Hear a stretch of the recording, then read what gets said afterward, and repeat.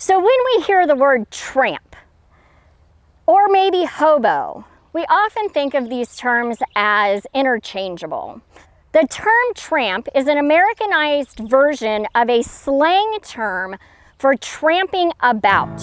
And this was a term used in England for soldiers who were no longer serving, who were just moving about the land. It became a derogatory term in America after the Civil War, when there were many veterans that had nowhere to live and they just wandered through the country, usually trying to take up work wherever they could. The word hobo has a very different origin, and they were very different meanings back in the day. A tramp was someone who was meandering about, not really looking for work.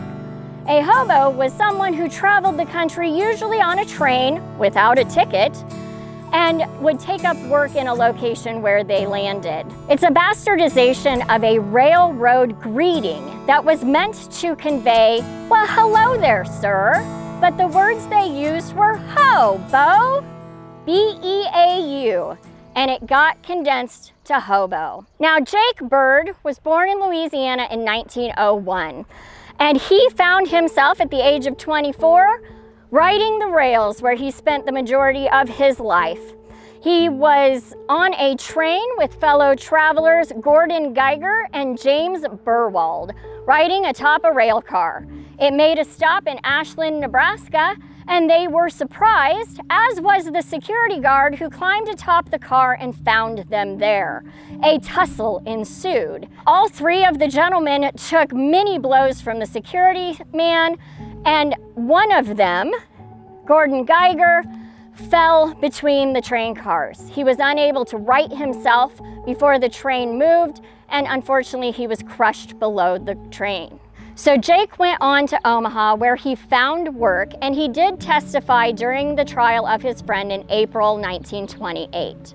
In November of that same year, East Omaha was the scene of multiple axe murders. It started in November. On the 18th, J.W. Blackman was found bloody in his bed, a dirty axe left in the woodpile outside of his home. On the next day, November 19th, Waldo Resso and his wife were both bludgeoned to death in their beds. The police found Mrs. Resso's sister in her bed, also bludgeoned to death. Her two children, who were 9 months old and 3 years old, were in the crib next to her, alive, and the papers reported that the baby had a blood-smeared handprint across his face, though he was unharmed. So on Tuesday, November 20th, after bludgeoning Harold Stribling, he turned his axe on his wife, Frida, fracturing her nose, and she begged for the life of her child. They had a son who at that time was 16 months old. The assailant said that he would spare the life of the babe if she would agree to leave the house with him. So in the early hours of the morning, without any shoes, without any coat, Frida Stribling, for the life of her child, left her home, walked through the snow into the swamps of the Missouri River, where her assailant set her free without taking her life. She was shocked and amazed to find that her husband was still alive and being treated at the Lord Lister Hospital. The police brought their suspect, who they believed to be the Chopper, which was the name the local newspapers gave to the serial killer who was terrorizing Omaha, and they brought that man into the hospital and asked Mrs. Stribling to identify him. It is said that she took one look at the man and said, "That is him, take him away." However, later, Frida gave an interview and she said they did come to the hospital, but she was not in any state to identify an assailant. She never looked at the man, and she never claimed that they had the right person. That person was Jake Bird.